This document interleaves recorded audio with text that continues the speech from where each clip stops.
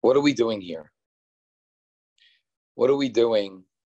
I don't know if you can tell, but we're still at the point in the day where we're sitting on the floor and we are mourning the loss of the Beit HaMikdash. But I believe that it's much more than that. And Chazal teach us that it's more than that.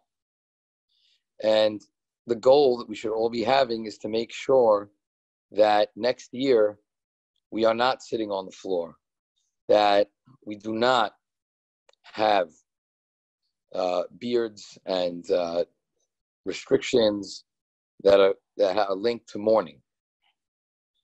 I want to start with a story. This is a story that one of my colleagues heard, and it's told over by Rabbi friend who knows the doctor that this happened to. There was a doctor in Rabbi friend's kahal, and she was assigned to a pediatric ward in Dallas for her training, and she became a top pediatrician. She made Aliyah and went to Eretz Yisrael and was a top doctor in one of the hospitals in Yerushalayim.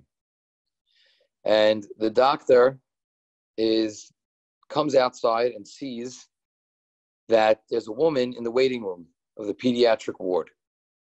And the woman is dressed in her attire for her wedding. She is dressed in a beautiful white wedding gown, veil and all. And she's sitting in the pediatric ward. She doesn't look distraught. She looks happy. This is a tremendously odd scene. The doctor, the woman from Rabbi Fran's kahal, comes out and says, "What are you doing here, miss? You seem very out of place, if you don't mind me asking." And she got up and she said, "Doctor, please, I need to go around to see all of the patients in the pediatric ward. Today is my wedding day. And rabbis tell us that on a wedding day, the concept is that a woman is able to get whatever they want with their tefillot. Their tefillot go straight to HaKadosh Baruch Hu. And I wanted to use the power of my wedding day to be able to heal the sick children." Needless to say, the doctor was dumbfounded. Look at this woman on her wedding day, what she was able to be thinking about and how her mind was not on herself. I'm using this story just as an opening to what I think the entire idea of Tish'a BeAb is connected to what the entire idea of Sinat Chinam, of baseless hatred, is connected to, and Be'ezrat Hashem, how we can correct our misdeeds. The Torah tells us, Tish'a BeAb, the Gemara tells us that there are two happiest days on the Jewish calendar. One is Yom Kippur, and the other is Tish'a BeAb. Yom Kippur we can understand. Yom Kippur we can understand as HaKadosh Baruch Hu has given us a chance to do great, a chance to take our misdeeds and do teshuvah, and given us the opportunity to become cleansed. But why Tish'a BeAb? Why is Tish'a BeAb one of the happiest days on the calendar? We see that it's connected from a Gemara in Bava Batra that connects to our day, to Tish'a BeAb.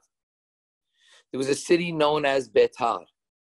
Betar, if you know your Jewish history, was one of the final strongholds in the Beit Sheni after the destruction of the Second Temple.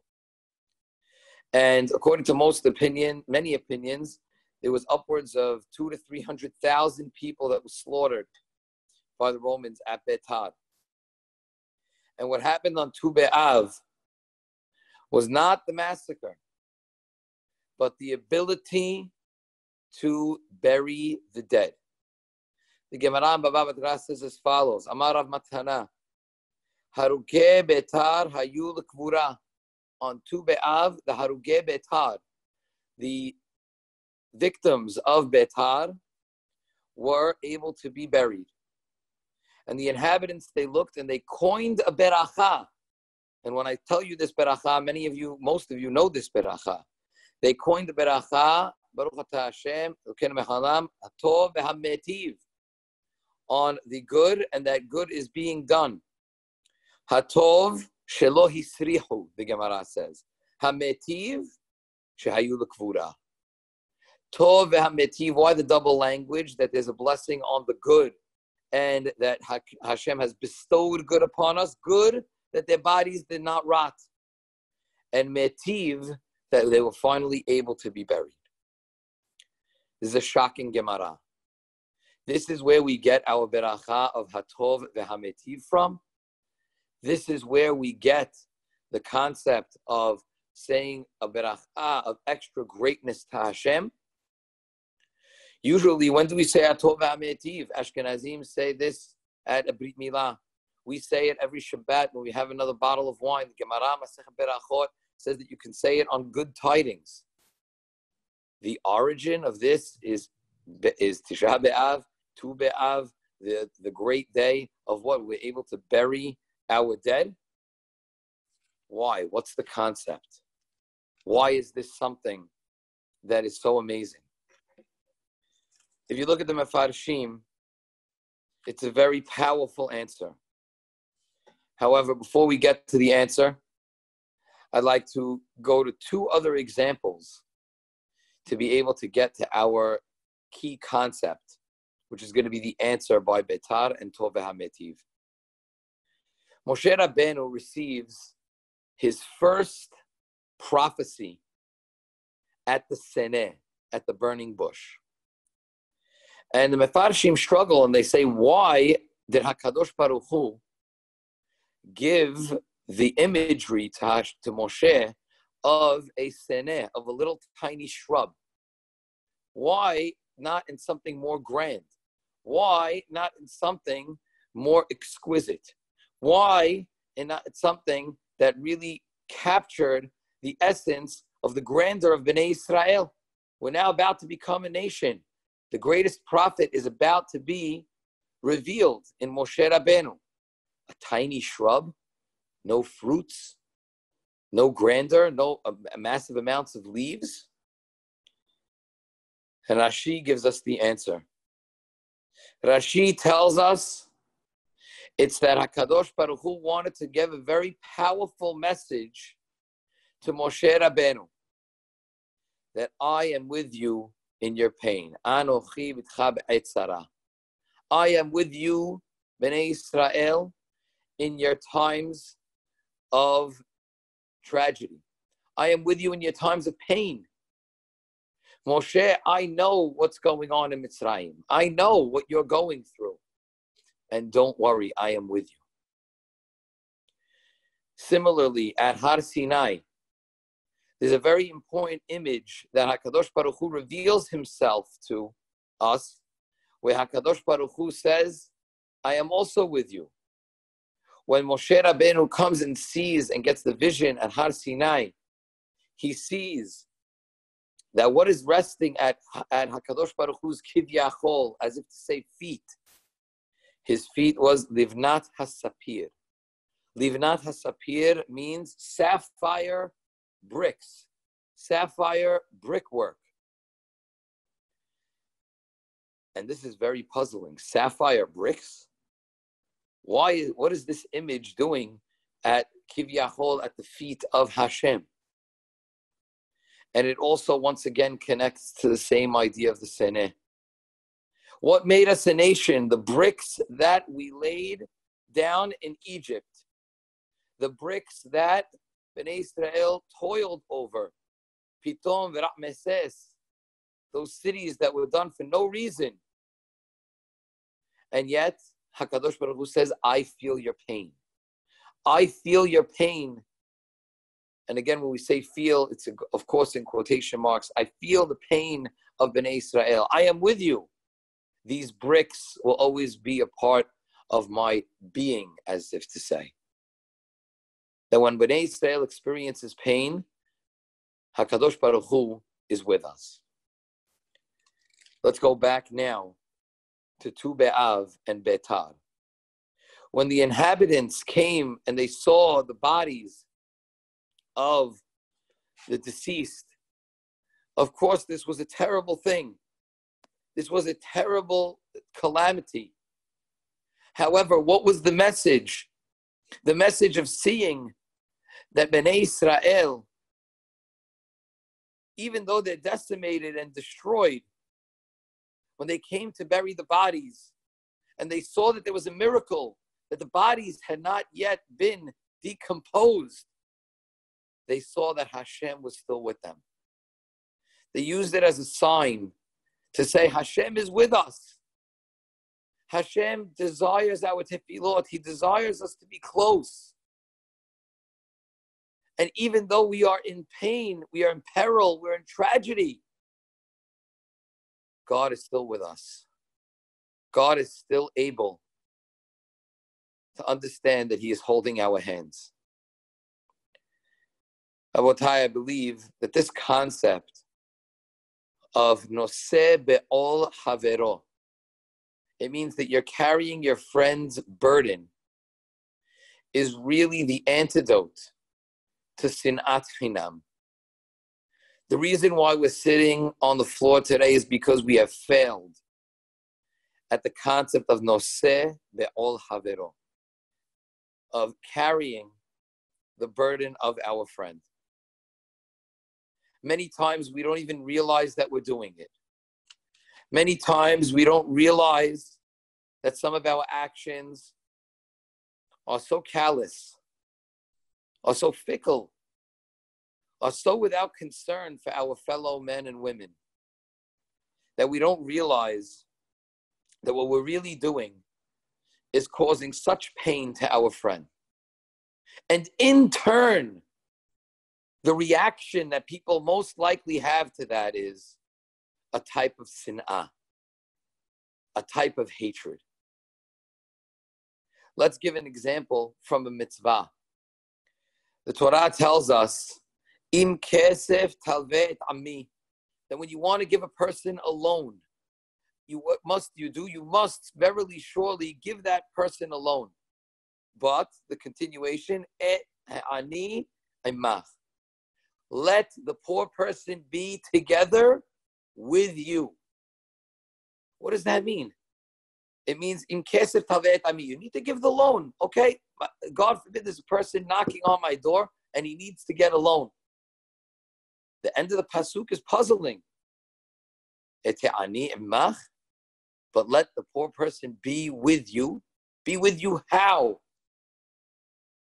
Rashi quotes the Midrash and says the following.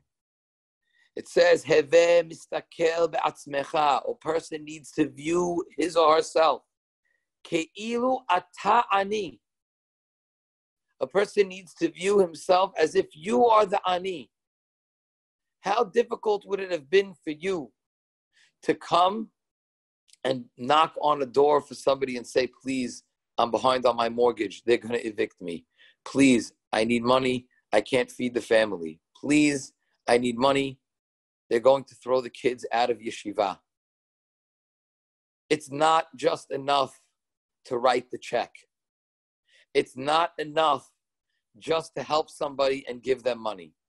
It's not enough just to get rid of the problem, but say, I helped. What must we do? The Torah is mandating from us to say you need to put yourself in that person's shoes. You want to really fulfill the mitzvah? You want to really understand what giving means? You want to really understand what this person is going through? You need to put yourself in their shoes. You need to be able to take that pain that the other person is feeling and put it on your side. You want to take the pain that that person is feeling and make it a part of you. If you're not able to be noseh, be'ol havero, noseh, to carry all the burden of your friend, then we're missing a connection with our friend.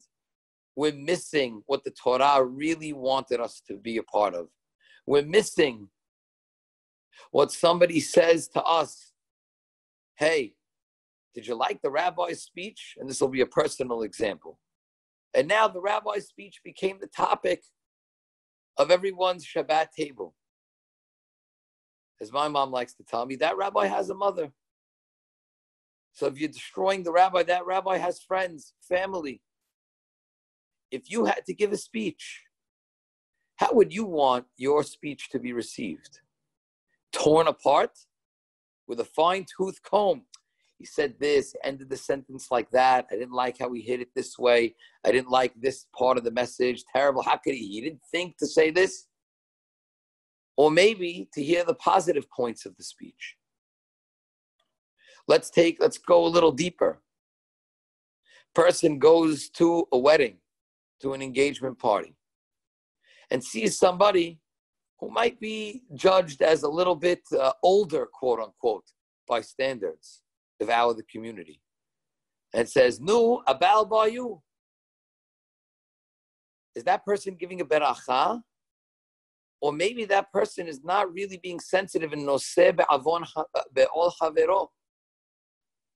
This person is carrying around that burden. Maybe they know that they're the oldest person at that party. Maybe they know that they are not yet married. And yet, where's the sensitivity?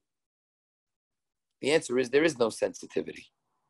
It's because we failed at carrying our friend's burden.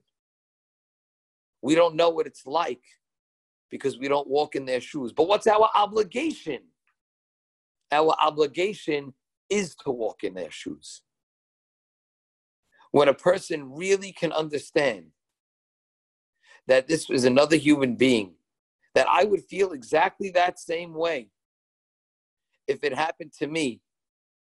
Now you're on the road to fixing sinat chinam. You're making sure that you're engaged in ahavat chinam. What HaKadosh Baruch Hu wants from us is this level of sensitivity. The reason why we're sitting on the floor today is because we've lacked that sensitivity. The people who came to Beitar, Yerushalayim, and saw those dead bodies, it was a calamity of unspeakable nature. And yet, they coined the beracha of Tov v'hametiv, that HaKadosh Baruch Hu was good. Why? Because the fact that they saw that the bodies had not decomposed, they knew that God was still with them. God was with them in their pain. God is always with us in our pain as well. In this long galut, Hashem is with us as well. He was with us by the burning bush. He was with Moshe Rabbeinu, and that was the message. He was with us at Matan Torah, never forgetting Mitzrayim. All of our mitzvot, Kiddush, Shabbat, Tefillin, Tzedakah, everything to remember that we were destitute in Mitzrayim. And when we sit here on the floor on Tish'a BeAb, we need to understand that that's what HaKadosh Baruch Hu wants from us. That HaKadosh Baruch Hu wants from us to understand our friend's plight. When we understand our friend's plight, it is a direct tikkun and a help and a correction for sinat chinam, for baseless hatred. I'd like to close with a very powerful Gemara that we'll read together. And in this Gemara, it really sets the focus for us. It sets the focus and sets the tone for us to be able to understand what HaKadosh Baruch Hu truly wants from us. We've said it here, wants us to put ourselves in our friend's shoes. But how do we do that? We've left that piece out. How are we able to take ourselves from a level of possibly, at the lowest level, not caring about our friend, and go to the level of ahavat chinam and helping our friend and be able to understand and have those ties, those positive ties that Hashem wants. The answer is actually in the Gemara, Masechet Sotah, Daf Yod Dalet Amud Aleph. The context of this Gemara is Moshe Rabbeinu's burial. And the Gemara seeks to understand why Moshe Rabbeinu's burial spot is not given and revealed to us. And through this discourse, the Gemara wants to impart upon us what's the most important part of HaKadosh Baruch Hu being able to give us mitzvot. I'll read the lesson to everybody right now. Ve'amar Rabbi Hama Rabbi Hanina. Rabbi Hama, the son of Rabbi Hanina, said, "My dichtiv." Right? What is the meaning of which is written? Achareh Hashem Elokechem telechu. This is our question. Follow in the footsteps of Hashem, your God. So the Gemara asks, "Vechi efshar lo le'adam lehalech achar shechina." Is it actually possible for Hashem to be able for us to walk in Hashem's in the footsteps of the Shekhinah? Ve'alo kvar ne'emar. It already says, "Ki Hashem Elokecha esh ochelahu." The Shekhinah is a consuming fire. There's no possible way for you to walk in the ways of the Shekhinah. It'll burn you up. Ela, what does it mean? Like most of these types of Gemarot, it means it's coming to teach us something deeper and something that represents. It says, Ela lehalech achar midotav shel HaKadosh Baruch Hu. Rather, it means to follow in the ways of Hashem. Now, what would you think the ways would be? What is the most important thing to focus on about HaKadosh Baruch Hu? It says, Mahu malbish arumim, af atah halbesh arumim. Just like he clothes the naked, so you too, you clothe the naked. Dichtiv, vayas Hashem Elokim le'adam, u'ishto kutnot or v'yalbishem. Just like he did so in the beginning of the Torah, for Adam and Chava, and clothed them. HaKadosh Baruch Hu biker cholim. Not only that, what does Hashem do? He visits the sick. Dichtiv vayera elav Hashem elonei mamreh. And Hashem came to Avraham on the third day, obviously in his Brit Milah, to pay him a visit, to be mevaker cholim. Afata vaker cholim. You too need to go and be mevaker cholim. A third one, HaKadosh Baruch Hu nichem avelim. HaKadosh Baruch Hu takes care of the avelim, of the mourners, and visits them.